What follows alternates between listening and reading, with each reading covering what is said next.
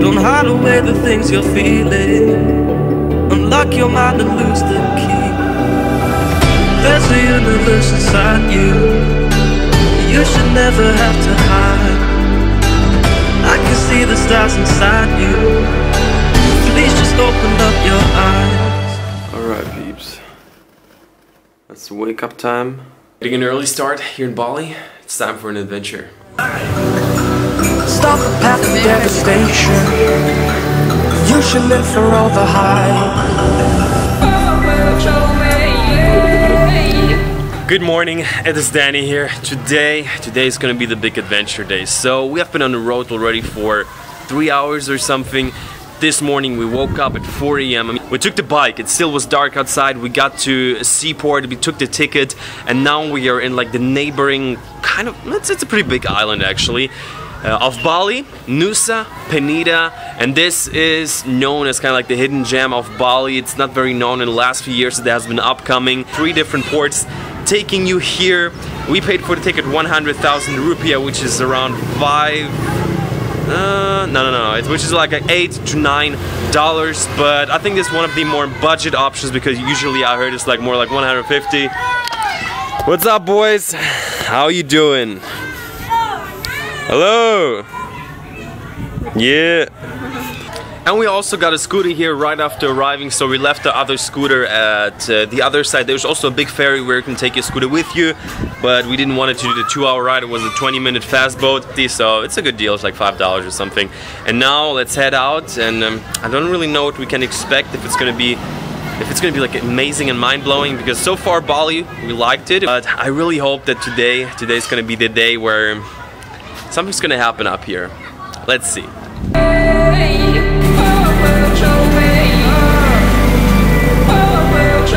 How much? How much? 20? Du sollst, glaube ich, schneller machen. Ja, challenge.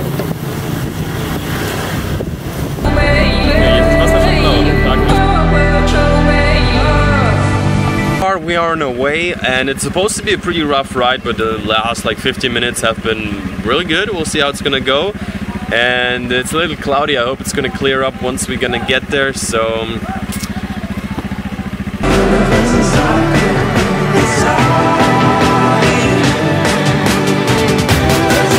okay, so a little bit over half hour later we made it here. Haven't seen the viewpoint yet, so as you see there is quite some things. You can get some food back there, you can get drinks, and we're just thinking, like, everywhere in the internet it says like make sure to have a lot of water with you and a full gasoline tank. And I think a lot of things happen here because you can get gas at almost every corner. You can get a drink. They have restaurants here. They have a toilet, a self-paying toilet. Okay, so you are experiencing right now with us the first impression of this place. This is absolutely mind-blowing. I expected it to be amazing, but wow, this is just massive. It's different to everything that we have seen because it's so big.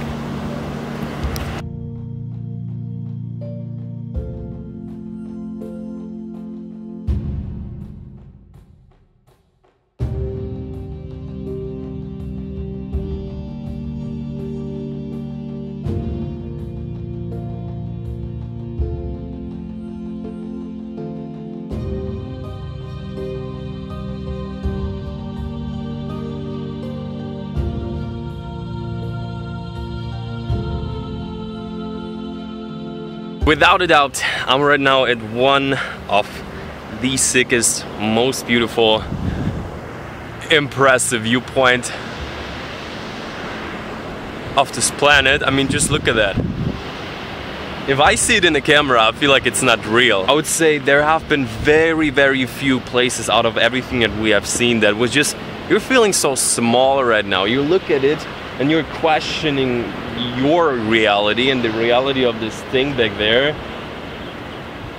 And I'm just like, really, after half an hour of hanging around here, drone flying, taking a few shots, I'm slowly realizing the size of that. So I expected it to be really impressive, but this is probably top 3 out of everything that we have seen. And this is, I would say, the most rewarding thing that you can do when you're like staying in Bali. And Whew. A little bit of loss of words happening.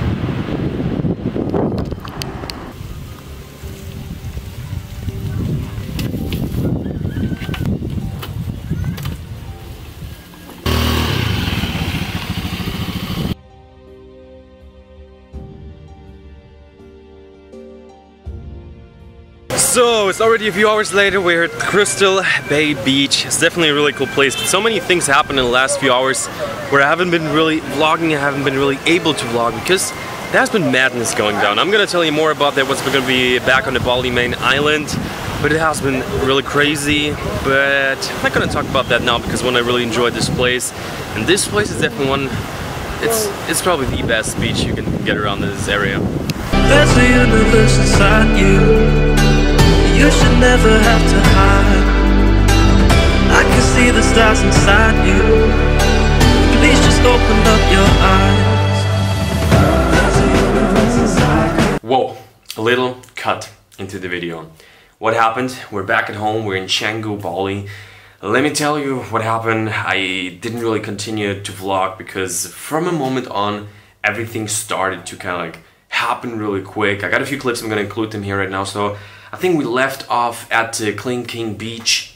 The view was just absolutely amazing. Nature did a thing, and it was top 3 of anything that we have seen. Like from when we arrived there, like 7:30, we've been hanging around for like 2 hours, like a little bit behind the viewpoint where all the people have been, and we have seen more and more people coming in. But then all of a sudden, we're heading back to the viewpoint. There have been hundreds and thousands of people. This was crazy, and we have been just like trying to make our way through there. And I still have a few clips of that. It still looked very nice, and I didn't really care about that. Yo, it's a beautiful place. A lot of people want to experience it. I'm absolutely fine with that.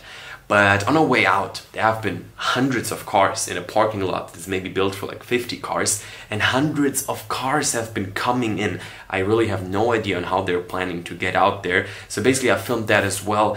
There have been so many people and so many cars trying to come in. We needed like 20 or 30 minutes to get out of the parking lot. But once we got out there, I've been just thinking, this is madness. This place is sometimes marketed as kind of like the hidden gem and the unknown place. But I think at this point, this is probably the hot spot of everything here. There was more going on in like the most touristy beach in Bali. From there we have been heading to the Crystal Bay Beach. It was a very nice, beautiful beach.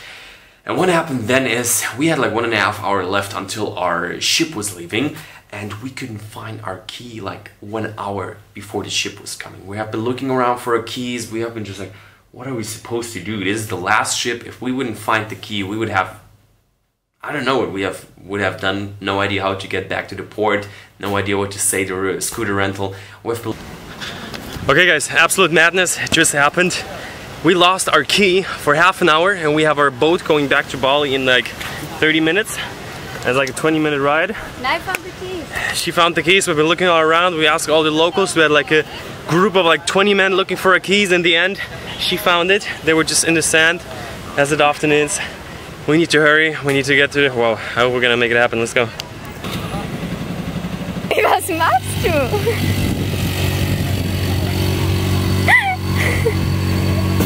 On the verge of like giving up and being like, yo, we're staying on the island tonight. We're gonna have to figure this out. And then I'm like, well, let's try like one more or less times. Judy's walking over into the sand, and she finds the key. We're heading back. We're heading back to the port. We're jumping back on a ship.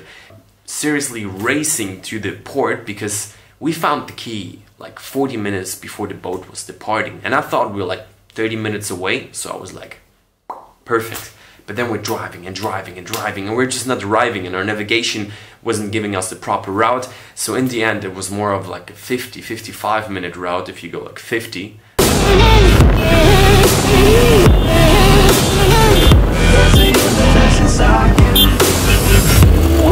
But I was going 80, just like a scooter on not the best streets, but still it was a safe ride. Definitely don't do it if you don't necessarily have to do it. But I had a feeling this is one of these few situations, take a little risk, and really we jumped on the boat 40 seconds before it docked off and just left. Last boat for the day. It wouldn't been like the end of the world, but it would mean like, yo, look for accommodation, don't really have any stuff with us.